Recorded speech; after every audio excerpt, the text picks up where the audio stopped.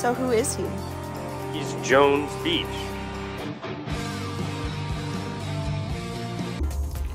Alright YouTube, so I'm going to be brutally honest with you guys and say that this video idea came to me right before I hit the button to turn on the camera, because trust me, before then for several minutes I was stuck on a writer's block, stuck on a creative block, which is the worst feeling. But as time and time again proves, I am a creative person and ideas pop in my head and quickly I turn them into videos. So for today's vlog, I figured since I already made a Batman related vlog, that I ought to do another Batman related vlog, and I'll be talking about my opinions on the Dark Knight trilogy.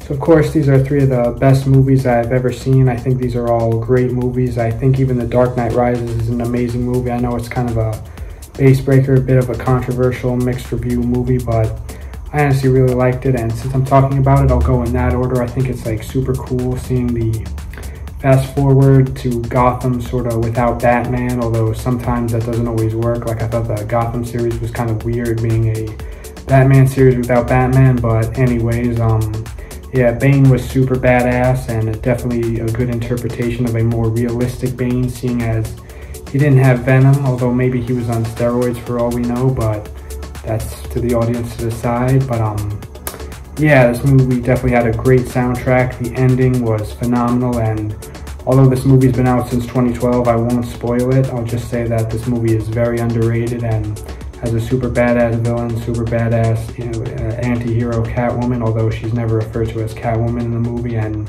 Batman's story was definitely very interesting. Although something I would say that I would have done differently at least is kind of, I feel like in the Dark Knight trilogy, Batman wasn't Batman for that long, so I think for future Batman movies, maybe instead of repeating this sort of story, they should try something a little more creative and innovative, and that way it's a little less predictable and gives something new to try. And of course, The Dark Knight goes without saying, probably definitely the best one of the trilogy. Heath Ledger was absolutely breathtaking as Joker, and Batman had the suit upgrade, although I personally like the Batman Begins suit more because I feel like he was more badass and intimidating in that suit because he looked bigger and stronger, unlike this suit. But the suit was still cool. There were definitely lots of great visuals. Something I remember in this movie that I thought was a super cool nod was when Batman sets like a timer on his thing that he uses to shoot the tracker beam. The amount of time that is shown on that clock is the same amount of time that's in the scene to get to the climax. I don't know how to put what I'm saying in words, but just go on YouTube and watch the Hong Kong scene in The Dark Knight and you'll know exactly what I'm talking about.